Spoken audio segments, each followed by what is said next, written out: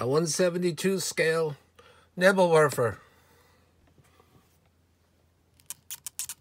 This was a metal model and some metal crewmen, and I think some of them are the regular plastic.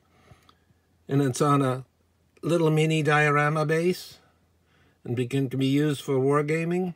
This one I have it in like the fall colors. I'm going to be doing a whole fall board and backgrounds in the future.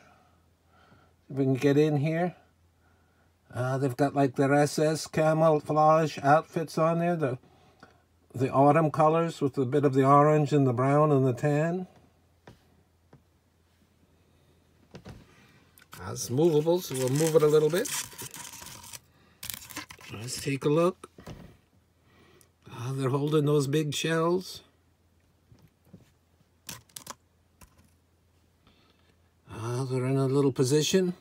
Nebelwerfers are smoke throwers, large-scale rockets, 150, 210 millimeter.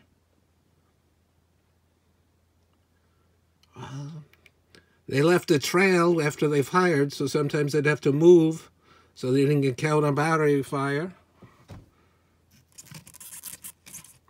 That's got a bit of weight to it. It's their metal.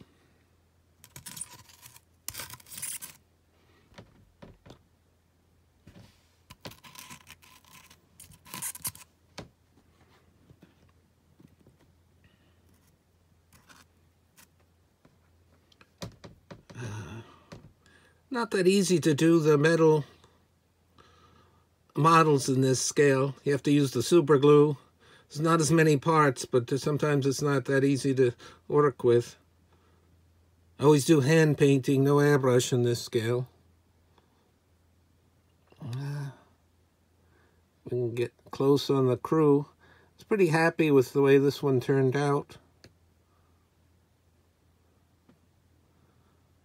And like I said, the fall colors, like the tufts, so got on there and different materials.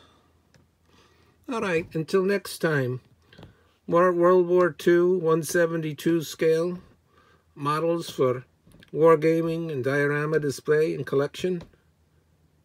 Thank you.